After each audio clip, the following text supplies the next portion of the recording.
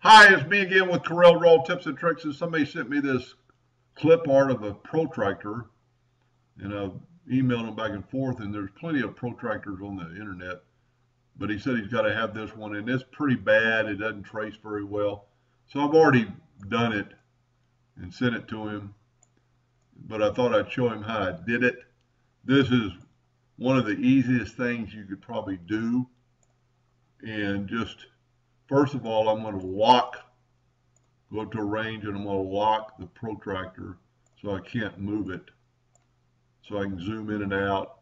And I'm going to make a rectangle, and then I'm going to change it 0.02, round the corners off. I'm going to Control D and make a duplicate of it, and I'm going to rotate it 90 degrees. And then I'm going to just make it a little shorter. Whoop. Just make it a little bit shorter. Control D and make a duplicate, holding down the control button so it's perfectly parallel with the other one. We're going to make one more Control D. We're going to rotate it back to 0, and we're going to put it at the top one. That way all of our corners are the same, and you've got the same kind of the thickness. The part in the middle really doesn't matter right now. We could make it, I'm going to make it a little bit shorter. We'll bring it up into here. Then you need to make these lines, and we don't want rounded corners on any of this. They have pretty sharp corners. So I'm going to draw a rectangle. And what I'm going to do is I'm going to click on this one and find out that it's 0.13 wide. So I want 0.13 wide. I'm going to make it a little bit longer. I'm going to bring it over into the picture, and I'm going to rotate it till it's kind of close to that. Now I'm not quite long enough, and it's a lot easier to make it longer when you're parallel with something. Rotate it, bring it into the picture a little bit better. Grab your rotation. We're going to move our rotation to that corner right there.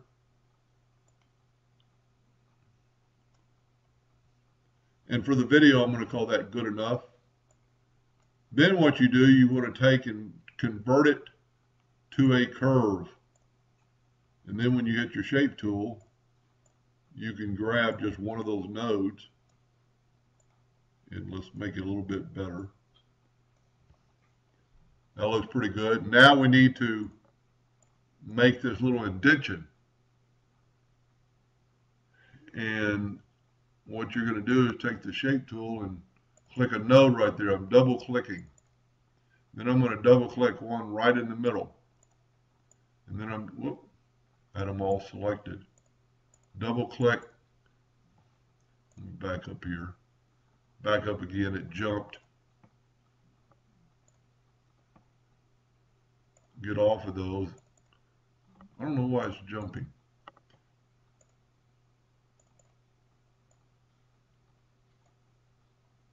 We'll bring that out a little bit.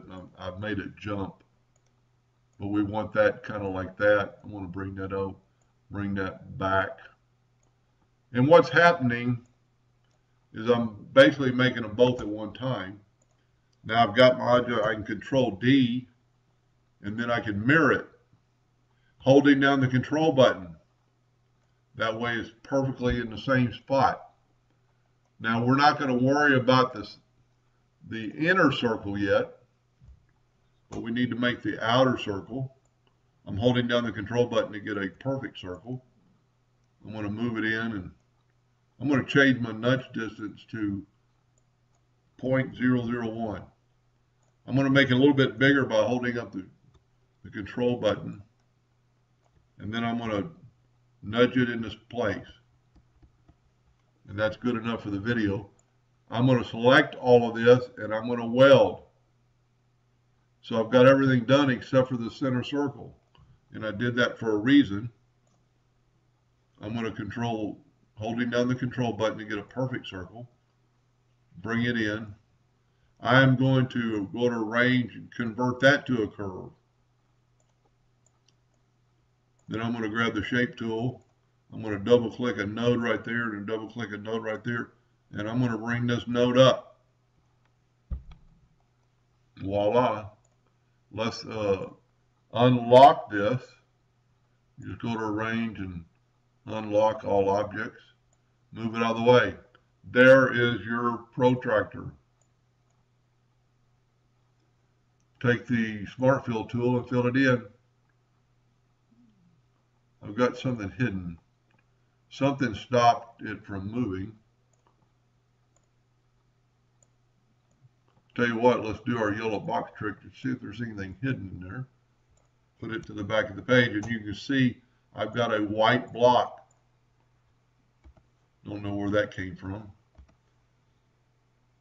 Take the Smart Fill tool, change it back to black, and fill in our parts. And there is your protractor. I'm going to left click no outline. Now he does want this rounded triangle, so I'm going to do a second video on how to do that. Anyway, I hope that helped a little bit. Thank you for watching.